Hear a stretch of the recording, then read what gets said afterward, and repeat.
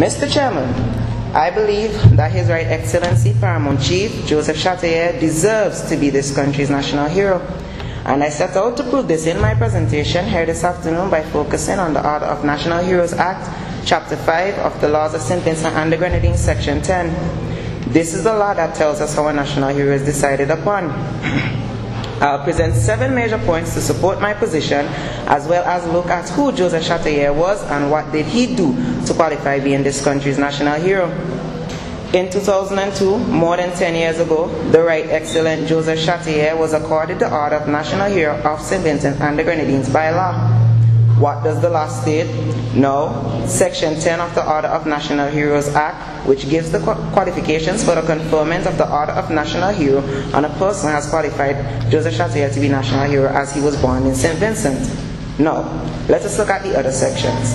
Section 10, subsection 2A of the Act reads, "The person has given outstanding service to St. Vincent and the Grenadines, and his contribution has altered positively the course of history of St. Vincent and the Grenadines."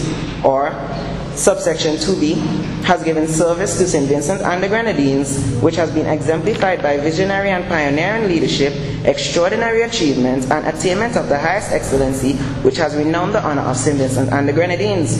Or, subsection 2C, has throughout heroic exploits and sacrifice contributed to the improvement of the economic, social, or political conditions of St. Vincent and the Grenadines generally. It is significant to note that the Order of National Hero shall be conferred upon a person who is dead. So, did Joseph Chatelier meet any of these requirements I just spoke of? Mr. Chairman, Chatelier, who died on March 14, 1795, was a British Hairouna Carib chief who led a revolt against the British colonial government in St. Vincent in 1795. He is now considered a national hero of St. Vincent and the Grenadines, Belize, and other Caribbean countries he fought for during the war. Here are my 7 reasons why Chatelier deserves to be national hero. 1. Chatelier shaped the future of St. Vincent and the Grenadines based on visionary leadership and resilience. In 1772, the native population of St. Vincent rebelled against the colonial forces. Led by Chatelier, the First Carib War forced the British to sign a treaty with them. It was the first time Britain had been forced to sign a treaty with indigenous people in the Caribbean. In other words, the British had a habit of just coming in, conquering your people, taking your land, and establishing their own political, cultural, and social system. But not with our Chatelier and not with St. Vincent. They were given a fight. Joseph Chatelier did put up a fight against colonialism and defend his people and his territory as a leader in a time where in other Caribbean countries, leaders were easily defeated by the British. And to me, this qualifies as Chatelier as national hero based on sections 10C, D, and E of the Order of National Hero Act, based on his visionary leadership, resistance against more powerful forces altered positively the course of history of St. Vincent and the Grenadines. 2. It can be said that because of Chatelier, the Caribs of St. Vincent were able to resist European settlement longer than any other island in the Caribbean, under the leadership of Joseph Chatelier as Paramount Chief. 3. Our history books tells us that due to the resistance put up by the Caribs, St. Vincent and the Grenadines had the shortest period of slavery in the Caribbean. 4. The all-powerful British, who had a governor established in this country and who affected the indigenous people with genocide, had to sign a treaty with this man who defied the odds to defend his country and his people.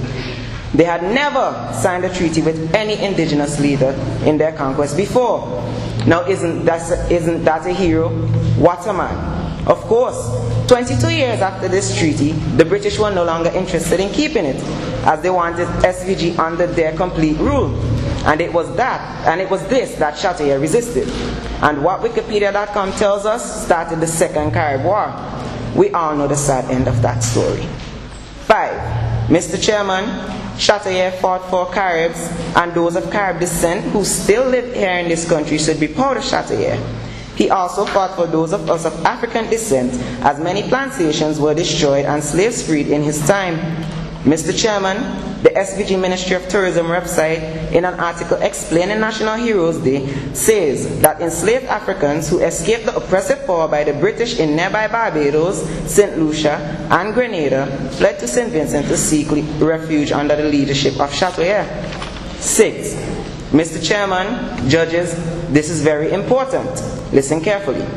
If Joseph Chatoyer was not given the honor of national hero here in St. Vincent and the Grenadines, it would have been a serious historical failure by our leaders not to formally recognize the Hairouna people who are Chatoyer's descendants and their right to be an important part of our modern Vincentian society. It would also be a regression to respect to our efforts to move forward as one people. To the people in the north, the Hairouna people, these people are rightfully Vincentians. And Joseph Chatoyer, who was once their leader, was rightfully a Vincentian as well. Joseph Chatoyer therefore stands today as a national symbol in this country that represents the people in the north, those whose ancestors came in as slaves, as well as others in the neighboring countries. Joseph Chatoyer therefore represents me, and he represents you.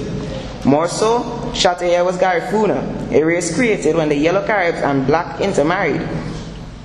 This satisfies requirements E of the Heroes Act, which speaks about extraordinary achievement and the attainment of highest excellency, which has renowned the honor of St. Vincent and the Grenadines. 7.